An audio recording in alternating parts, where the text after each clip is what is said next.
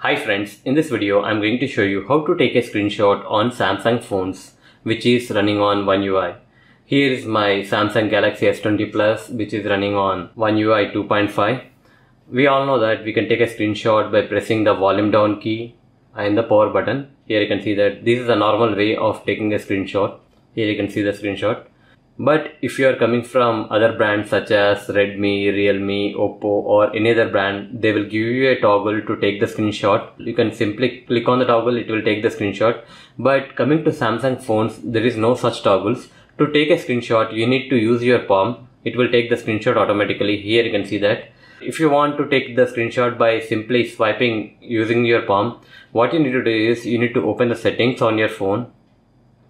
Under settings, you need to click on Advanced features. Under advanced features, there will be option called as motion and gestures.